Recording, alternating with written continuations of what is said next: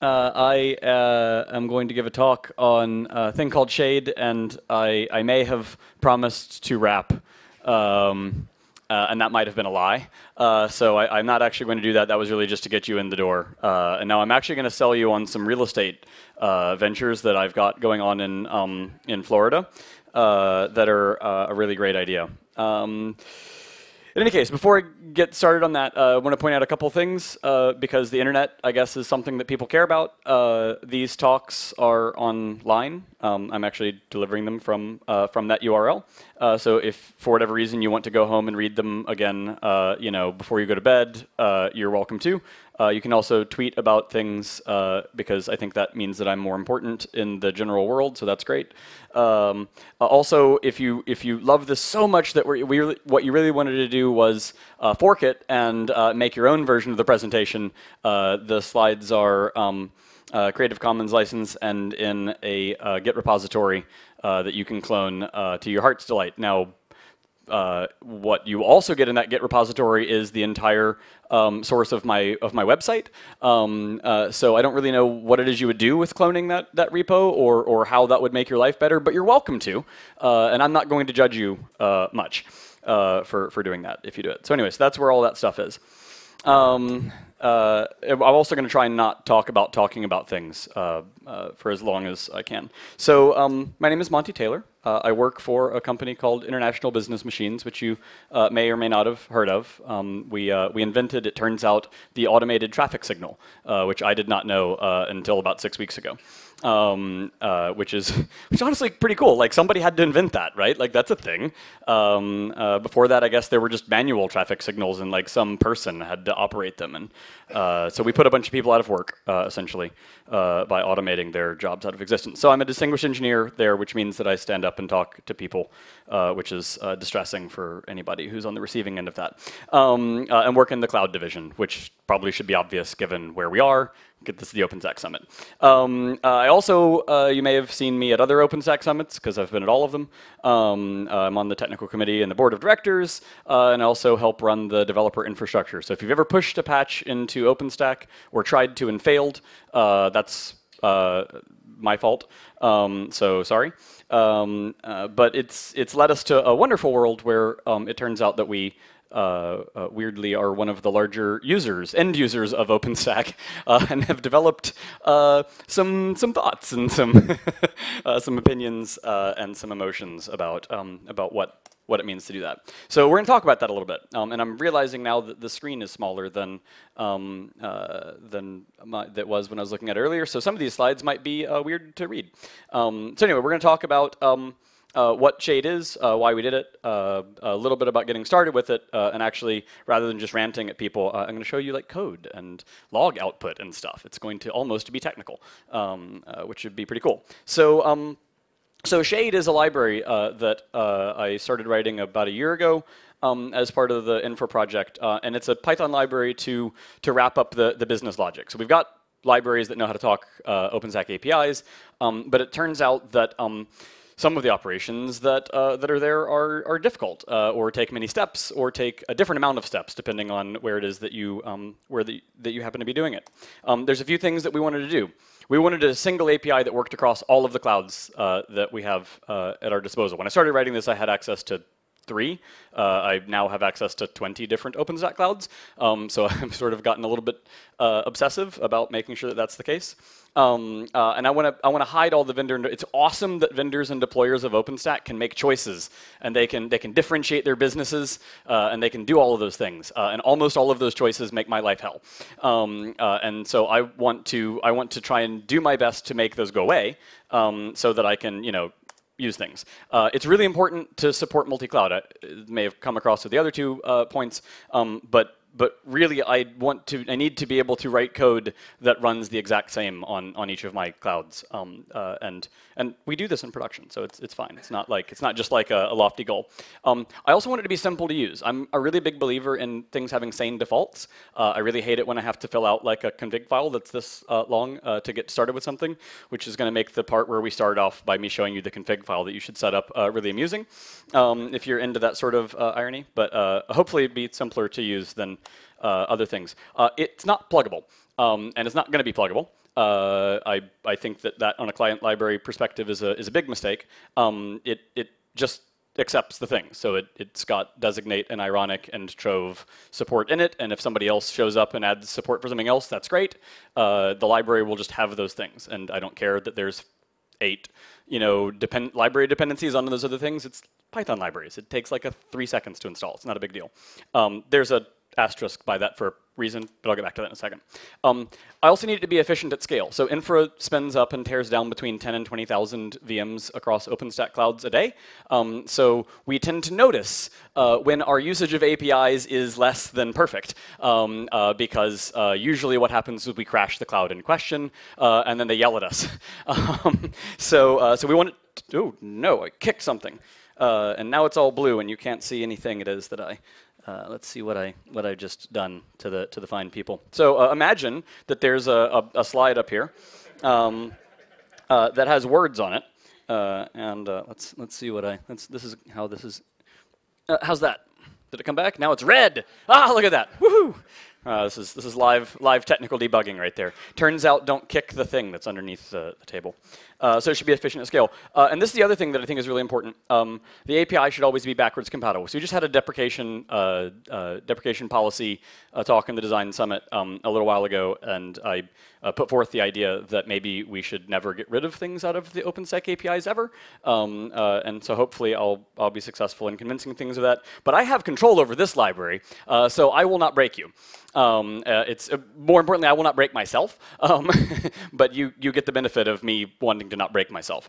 So that's a good thing. So currently, you can get the source code for this library from the normal OpenStack locations where you would normally get things.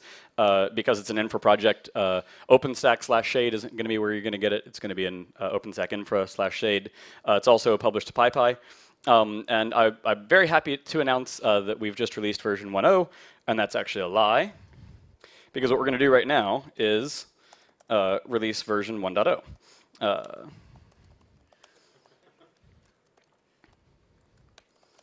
Oh, that's my password. Let's not show you that. Isn't this exciting?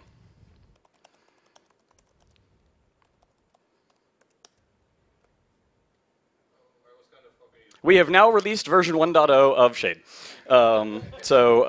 So from this point forward, we will not break any backwards compatibility with anything. I hope that's exciting to everybody.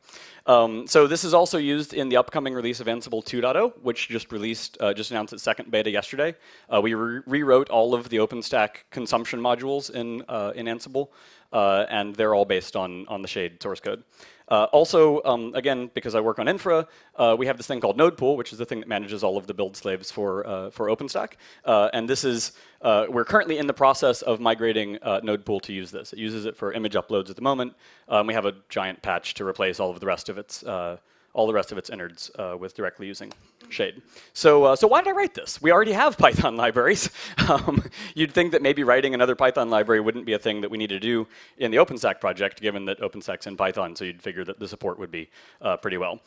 So there's this thing that Mark Andreessen tweeted a couple of days ago, which is actually, he didn't say this, somebody else did, and I didn't attribute it because I'm a bad person. But I kind of like it, and so I just decided to use it as an excuse to stick it into a talk, because I can. And basically the idea that I've long been saying in the OpenStack world is you've got all these people running around telling you that you need to differentiate to make money and to do all of those things. But actually consolidation, commoditization is where the real profit comes in. So all of that effort doing differentiation, that's cost on you. That's actually not, it's insane for you to spend energy doing that, when if everybody would just deploy the software in one way, then everybody would win. But we don't do that because we're not those types of people. What's that? Exactly. So OpenStack, from my perspective, leaks its internal implementation abstractions. To use it, you have to know things about what the deployer decided to do. It also likes to break its APIs, and senselessly. Just we're going to make a new major version of an API, and we're just going to change the parameter name of a parameter to a different parameter name, but it's the same parameter and it does the same thing, but we change the name because it's more nicer, I guess. We like the way that it looks in the new version, and that's really annoying for end users. The basic concepts are needlessly complex. It's insanely difficult to get a VM with a public IP address on a cloud in a consistent way across clouds. There's a bunch of different ways, and I'll show you that in just a second. libcloud is a pile of garbage. Client libraries our client libraries are really designed for server-to-server communication. That's their main primary use case.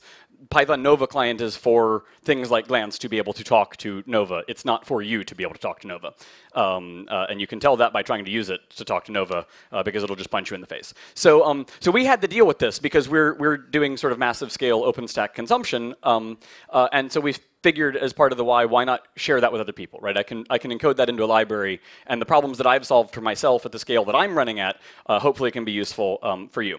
So I believe that this is what Python code to boot, to upload an image into a cloud and then boot a VM based on that image should look like. It turns out this is in fact functional code, so this is what it looks like. But I think that it should be this simple. It shouldn't be any more complicated than that. Because that's insane. This isn't a very complicated thing that it's trying to do. So I think that the existence of shade is a bug, actually. It's a bug in OpenStack, and I don't know, we're still working on figuring out how to fix that. But this library shouldn't be needed, and the business logic that's contained in it should be basic primitives in the OpenStack API that anybody can use. Because everything that I've had to do in this library, anybody who doesn't want to program in Python has to do literally every single thing that I've done in this library. They're all necessary things. And that's pretty terrible, I think. So back to this thing, the differentiation. What shade is really about is I would like to drive towards some profitable homogenization. I'm going to do my best to make the cloud work one way, and if you don't like my way, tough. With that said, let's talk a little bit about actually using it to do things. Step one, it turns out, in using any cloud is configuration. As much as I hate config files, I wrote a library to do config file management. And that library is called OS Client Config. It had a 1.0 release a while back. I will not be releasing it during this talk. It's a library to basically handle config information for multiple clouds. So like I said, I have 17 different cloud accounts. Having OpenRC shell script files for each of them and managing my connection to them by manipulating environment variables is an insane thing to do.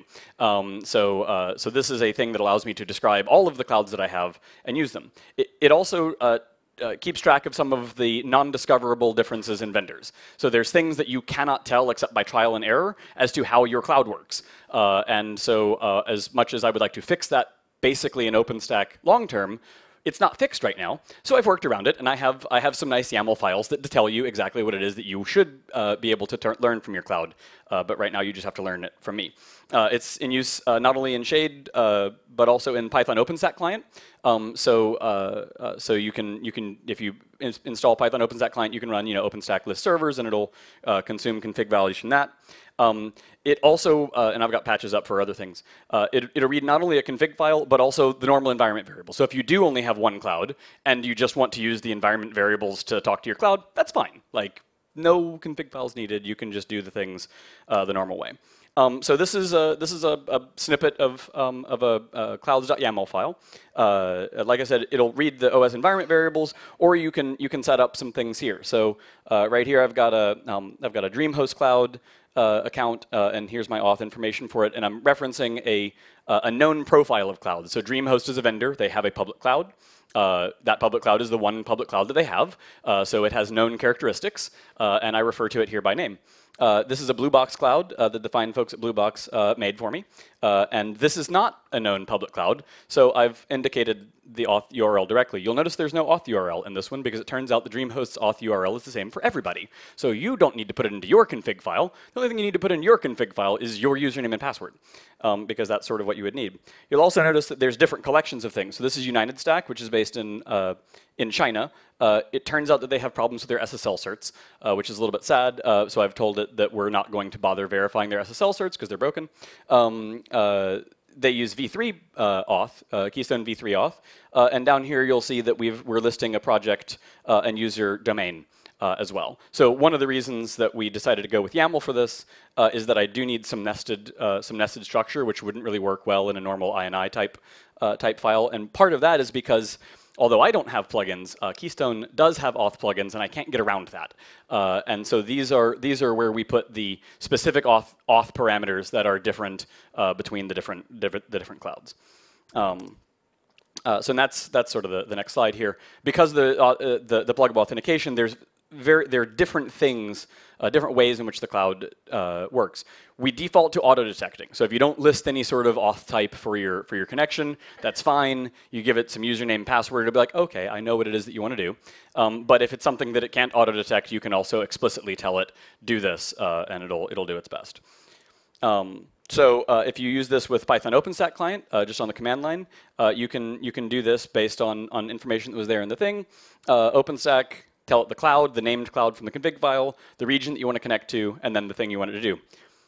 That's a little bit too much typing for me. I find that really annoying. So what I do myself, and you're welcome to do this or not, is I have a little shell function that sets two environment variables, and I just then say use rax dfw, which then tells me that the environment variables are set in my prompt, so I know what it is that I'm going to talk to, and then I can just type OpenStack servers list the whole time, and it kind of works. There's a blog post I've got on my blog about doing this. It's not really a blog. It's really just more some collections of static HTML, but I'm not cool enough to have an actual blog. So there's a command that comes with Shade called shade inventory. If you've ever used Ansible, you'll know that there's a possibility of a dynamic inventory for finding what your servers are. And that's a really cool thing. And I found myself using the Ansible inventory feature and dumping it out to a cache file so that I could sort of introspect the information that was in across my clouds. So I went ahead and put the logic for doing all of that into Shade itself. And then there's a specific command that'll get installed when you install Shade. And so if you just type it, it's got some command line options, and it will give you a list of all of the servers across all of the clouds that you have configured. And it'll fill in some additional information that OpenStack won't necessarily show you. An example of that is right here. I've normalized AZ to be AZ. So if you have availability zones in your cloud, it'll give you a nice one, as opposed to the OpenStack parameter name, which is OSEXTAZ:availability_zone, which, as lovely a name as that is, I thought the other one would be a little bit nicer to normalize to. We also fill in some additional information down here, so you'll see the flavor in addition to having an ID. Also, we went and asked the cloud what the name of the flavor name that is ID 100, because it turns out ID 100 is not very descriptive to me, but standard X small is a little bit better. There's not an image name here because this cloud likes to change and replace their images, so the image with this UUID does not exist in this cloud anymore, but that's fine. And then because it's originally driven by some Ansible work, you'll see this interface IP here. Depending on how you had that cloud configured, there's public and private IP addresses that you might be interested in. There's also IPv4 and IPv6, but what you really care about is, what address do I use to connect to this darn thing? That's interface IP. It turns out that getting that piece of information is one of the hardest things to get in all of OpenStack, at least in a consistent way across clouds. And so you get all the other things, and you can see it sort of spits out here. You can get this in YAML or JSON format, or really whatever it is that you want to do. If we scroll down here to this other one, which is in a different cloud that doesn't change its images out, you'll see that it was able to figure out that this node booted on an Ubuntu 14.04 LTS image, which is very exciting, I'm sure, to everybody. So fundamental building block is a cloud region. And this is sort of like a Newton meter if you're into physics, except that it's nothing like that at all, except it's a compound word. But essentially, the basic unit in Shade is that of a region of a cloud. You create an object that refers to a specific region of one, because all of your API interactions with the cloud are going to be directed towards a region of that cloud. So each region of the cloud is basically a distinct top-level object, and underneath that, everything is parameters. So you can either, again, get to this through environment variables. If you're only using environment variables, there is a nice named cloud for you named envars. It's probably not what you decided to name the cloud, but that's tough. It's just what it's named. So the combination of that cloud and OS region name will get you a cloud, as will, from your cloud config, the name and region things. So the absolute simplest way to get a cloud object in Shade is this. It's 2 lines. You get a fully functional cloud. It's very exciting. Import Shade, and then Shade OpenStack Cloud. This sort of assumes that you've got some environment variable set somewhere, or that you've got a config file, and if you've got a config file, it's just going to pick the first cloud region it can find. That's probably, if you have a config file with multiple cloud regions defined in it, you probably don't want just the first cloud that it happens to find, unless you're doing something very strange. So you can specify a little bit more if you'd like to get a little bit more specific on this, and you can give it a named cloud and a named region to more clearly specify which cloud you would like to talk to. If you want to do more complicated things than that, you can directly construct an OS client configuration option yourself. You can get a cloud option, and you can pass in argparse arguments to override configuration things. You can pass in other key value arguments. Basically, do all of the things you would expect to in a more fully featured application or library that's going to consume this, and do all of those things. This is a little bit too much typing for me for simple things, so I usually do the other one. But this is how you get to the real meat and potatoes, and then you pass in the cloud config object. If you don't pass a cloud config object into the shade constructor, it will construct a cloud config object for you, because that's the way that works. Use standard Python logging, which may not sound like it's a thing that should be brought up, but I'm going to. So there is a helper method inside of Shade. So if you don't really feel like dealing with Python logging configuration files and setting that up, that like you're just doing a simple script, you can just say, hey Shade, set up simple logging for me that's going to stick things onto standard out and turn debug on or off. If you want to do more complicated things than that, it's just the standard Python logging configuration. So you can do all of the things that you would normally do. We also do things in this simple logging helper function to fix the broken logging in the Python libraries. So the things that spew garbage onto your screen or put warnings out because there are no handlers found for keystone auth base, those things, we suppress those for you. We also suppress the warnings about Rackspace's broken SSL certs and URL libs obsessive compulsive disorder of vomiting stupid warnings that you can't do anything about on the screen. We turn off all of those for you because no one ever really needs to see them. We do a thing which is the most evil thing in the world, and I'm sorry, but there's really nothing I could do about it.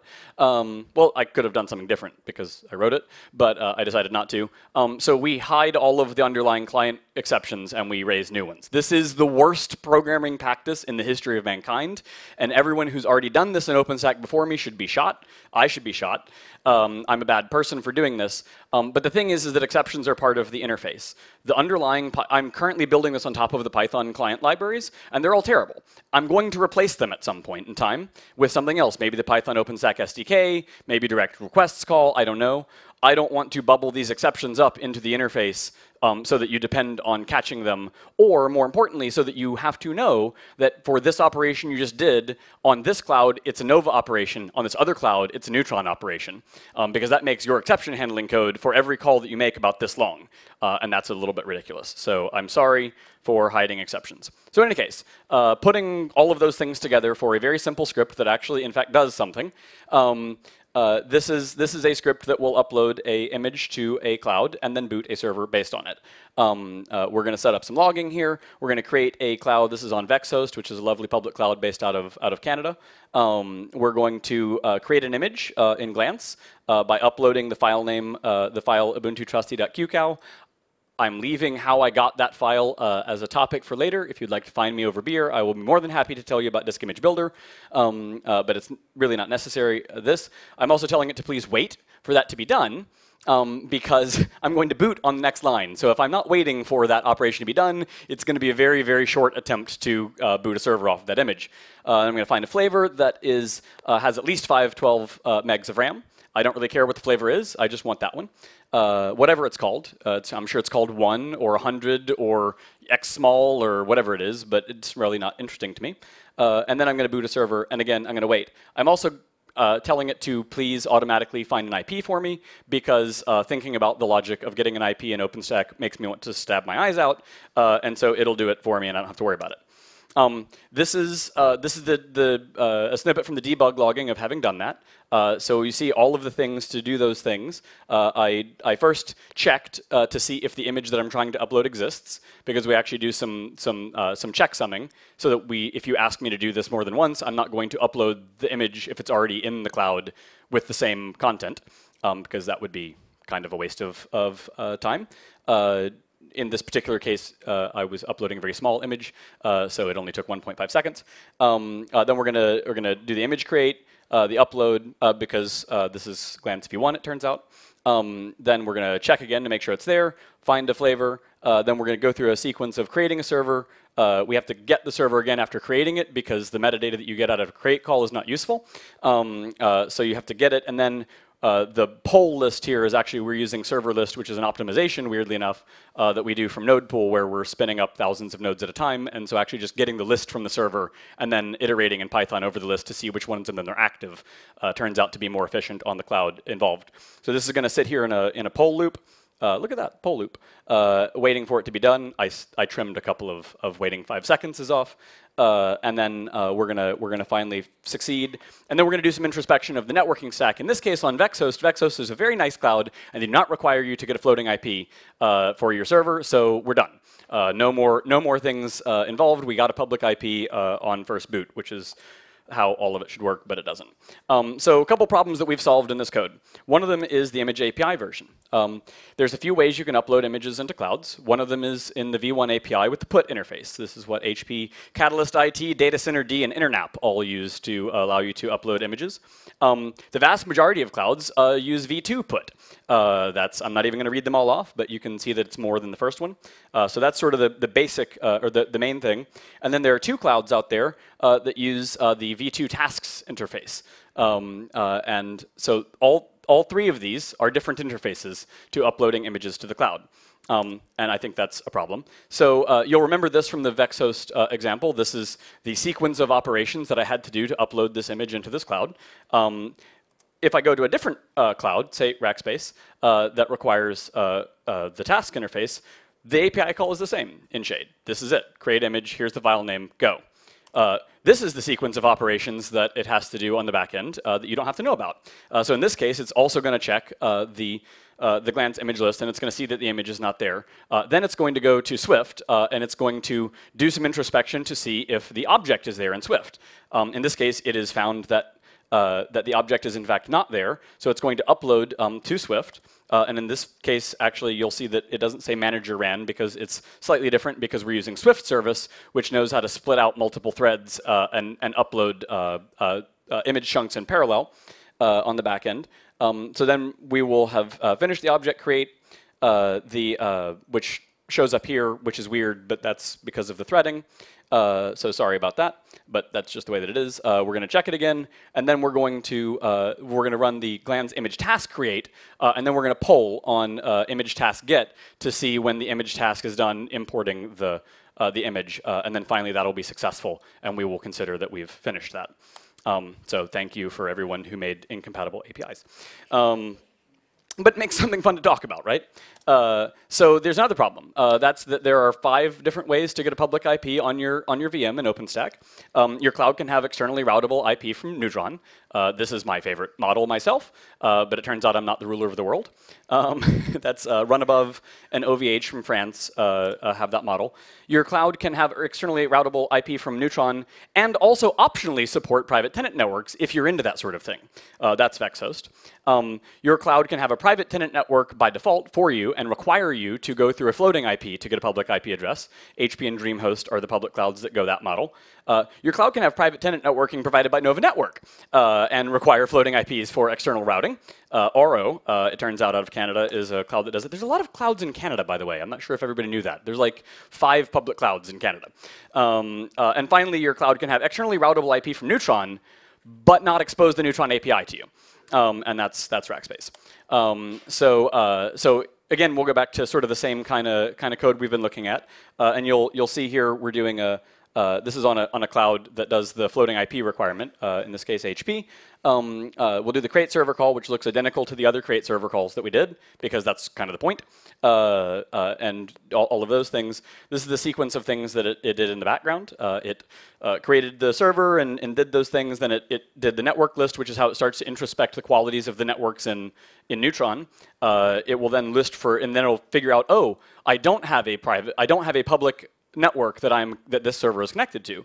So it'll then look for floating IPs to see if there are any available. In this case, it found one, and so it updated the floating IP and attached it to the server, and then polled the server because it turns out that floating IP attaching takes a while, and so you have to wait for the floating IP to actually attach after you attach the floating IP to the server. There's another thing you might want to do, which is you might not want to reuse the floating IPs, because amusingly enough, as much as everybody likes to talk about how clouds are for ephemeral workloads, they've also become obsessed with these floating IP things. The thing about floating IPs is they're actually only good for long-lived pet servers that you want to reuse the IP on subsequent long-lived incarnations of that server. So sort of an impedance mismatch there. But if you are actually doing an ephemeral workload, you don't want to reuse the floating IP on your ephemeral node after you've deleted it and created it again. So in this case, when I'm booting this, I say, please don't reuse any of the floating IPs out there because this is an ephemeral node that I'm booting up. So glad that that was difficult. So we're going to do that, introspect. Again, we're going to look for floating IPs. We're going to do a different thing here in the floating IP create.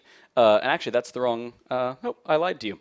So this is that's the wrong thing. So what we actually should do there, and I don't know why I'm showing you the same slide twice, is we'll actually do the floating IP create with the port of the server in it, so that it creates it and attaches it to the server on a single call rather than a create and then subsequent update of the floating IP, which is slightly more efficient. Although what would be really great is if the server get had the Neutron port ID attached to the IP address that it returns to you in the server record, so that it didn't have to then go back to the cloud and get a list of ports and look for the ports that have the IP address of the fixed IP of the server that I got.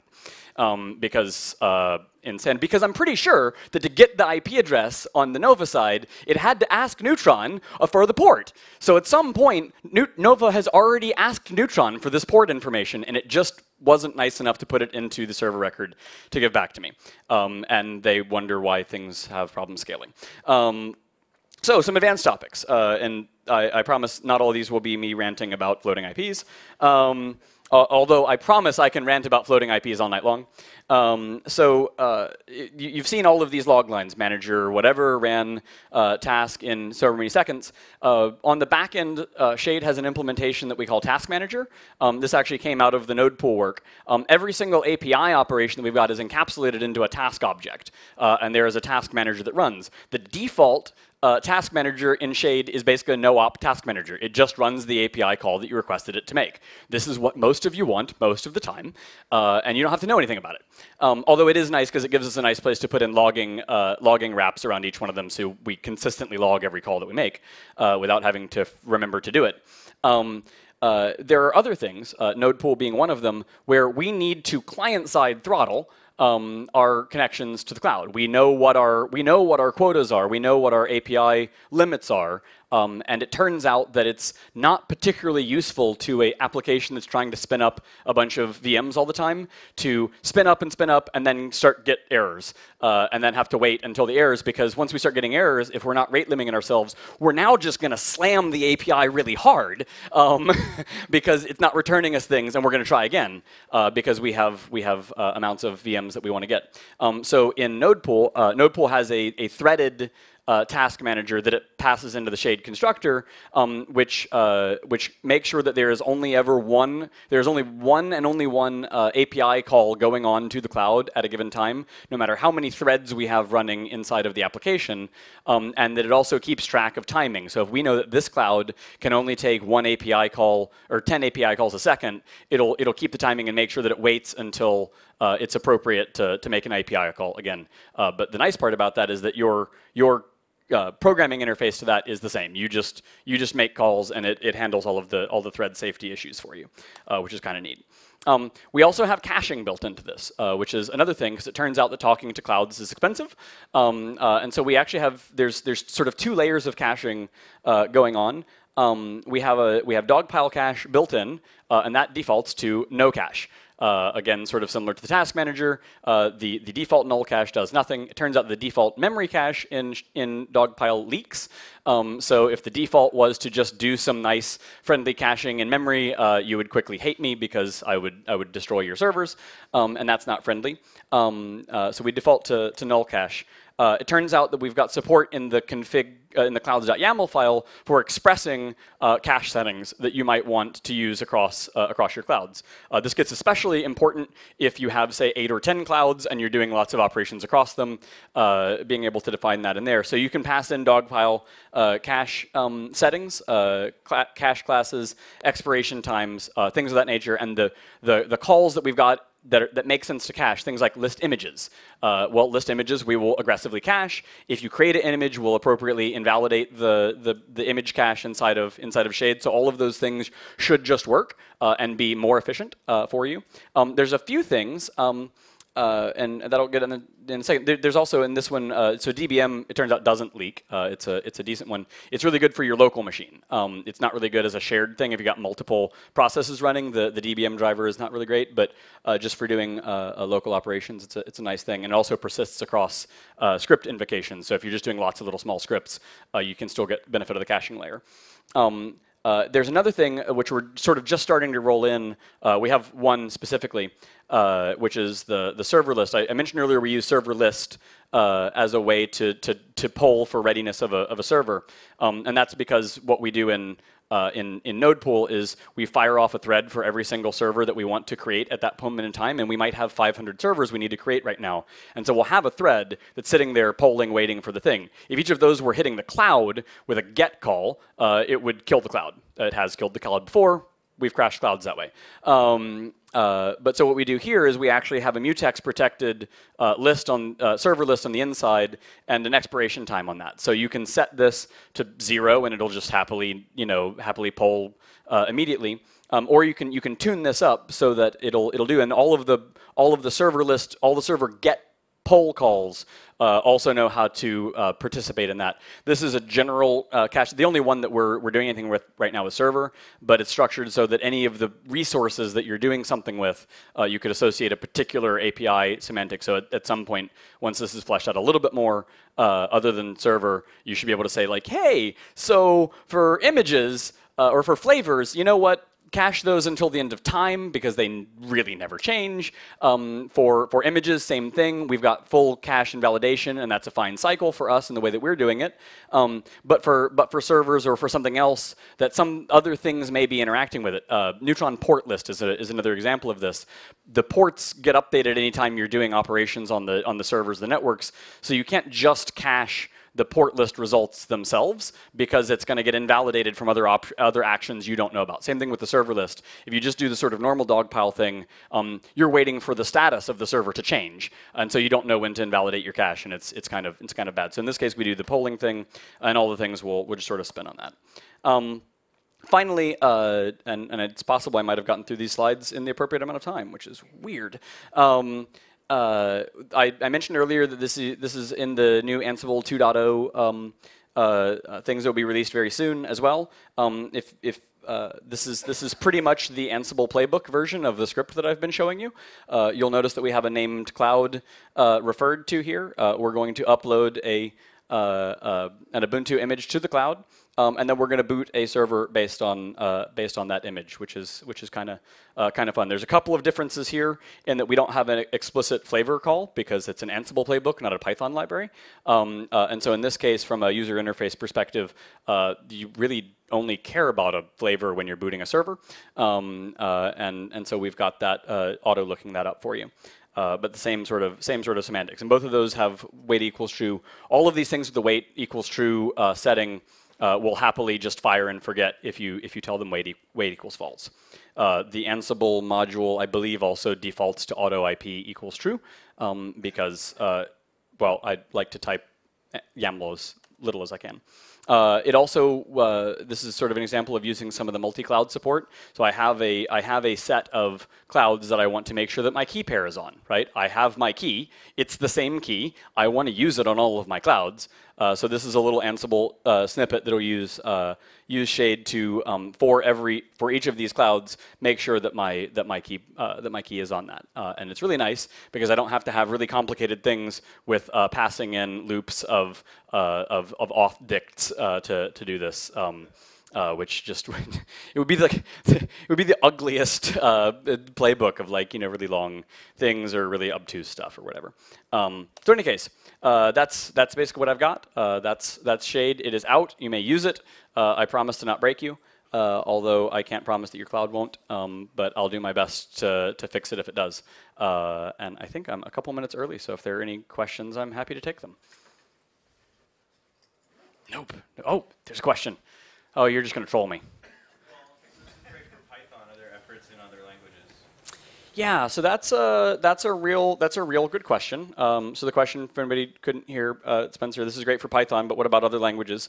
I have two sides of that answer.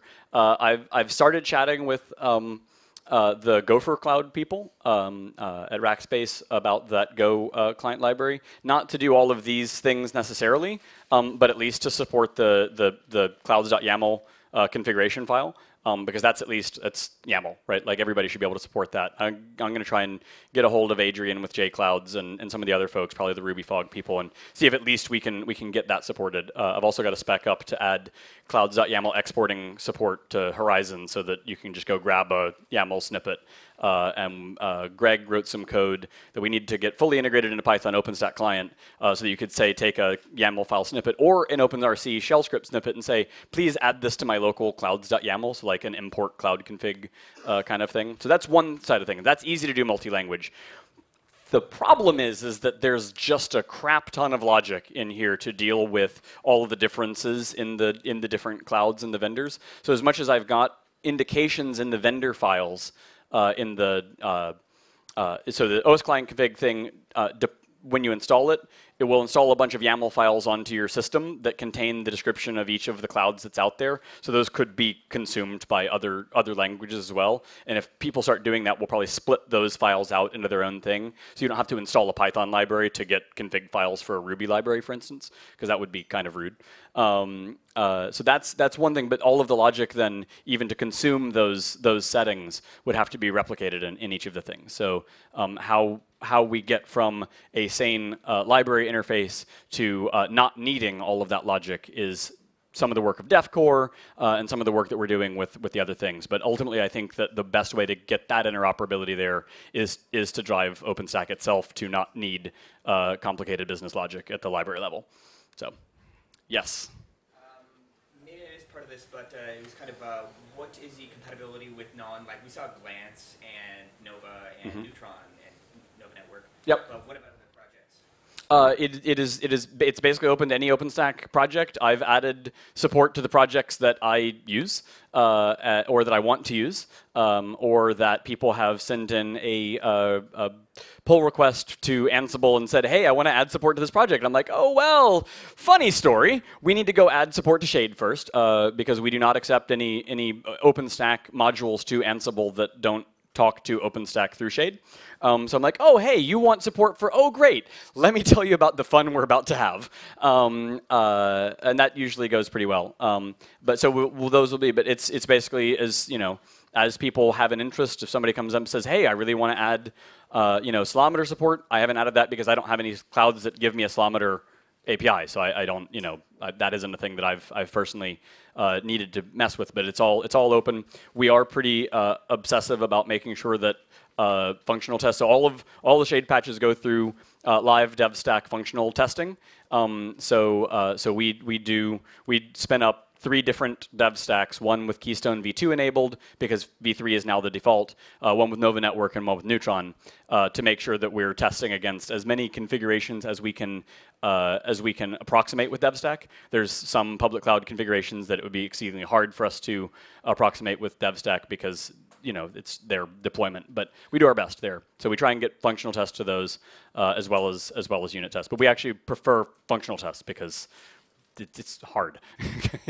Yeah. Are you just supporting public OpenStack clouds? No. So the Blue Box cloud that I mentioned there is one of the clouds that I currently have. It's a sort of managed private cloud that I was given. We also have Shrews and I got accounts on on a cloud from MetaCloud, which is also a managed private for that thing. And yeah, we want to make sure that this supports all of the. Supporting private clouds is harder for us because we don't have them. Whereas it's easy to go out and stick my Amex on a public cloud and get an account and spin up a server occasionally and make sure that things work. But I don't have a data center of hardware to run RDO or or Fuel on or whatever. So, but we definitely want to support. Yeah. Yeah. Would absolutely. Yeah, I would absolutely love. So my goal is that both Shade and Ansible and anything else that uses Shade should be able to work on any OpenStack cloud that's out there. And in general, I would hope that. So it turns out a lot of times when I get my hands on a new cloud, I don't have to do any work. The amount, as much as I like to pick on differences, there's actually only 3 or 4 different ways that the clouds. I found most of the ways that the clouds are different at this point. So it's kind of nice when you go in and like somebody's like, hey, here's a like the MetaCloud folks. We spun it up, and the same with the Blue Box one. I was like, yep, everything just works. It's great. No need to add new support for things because it's a thing. But yeah, if for whatever reason there was something about a Fuel deployed cloud that we weren't picking up on right, or that we had made an assumption about an interface that wasn't a real assumption, that would definitely be grounds for a fix. Mm-hmm. So first of all, a comment. So I work for Symantec, and we have our own in-house cloud, and this works. Yay! And I bugged him on IRC enough that it works right now. Yeah. So that's one. Number 2, the inventory call that you made, Mm-hmm. is that different than the OpenStack inventory plugin? Yeah, so the OpenStack inventory plugin in Ansible uses the same code as that shade inventory command. The main difference is that the shade inventory command does not the Ansible inventory command also creates groups.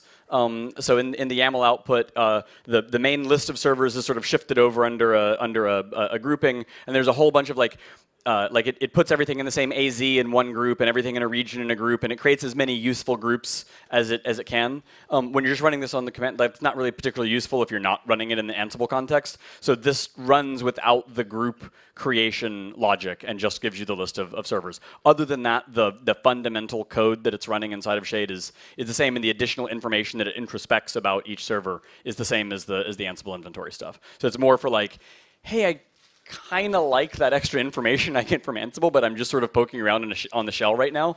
It's a sort of good way for informational poking for me. If it's useful to other people, neat. Cool. Oh, one more. So only one actor, like there's nobody behind the scenes changing the image list or whatever. Yeah. So that, and this is a thing where one of the reasons we default to null and sort of would need you to opt in to doing it. If you have multiple actors changing the image list, if you have multiple actors that are changing the image list, for instance, but they're all using Shade to do it, then you can use one of the shared caching backends for Dogpile, like Memcached or Redis, and then you would actually be able to have a shared cache that would do that. If you, on the other hand, have another actor that's changing the image list that isn't associated with that same caching infrastructure, then yeah, you're gonna get false negatives. The cache hit miss is gonna be sort of off. So that's one of the reasons we can't just assume that it's always right. But if all of your things are going through that, then it should do the right things. And if it doesn't, it's a bug, and it means that our testing of the cache invalidation flow is buggy, and we should fix it. Anybody else? What's that? Beer! Yes, excellent. Beer or whatever else it is that you like to drink if you are gluten intolerant. So cool. Thank you very much.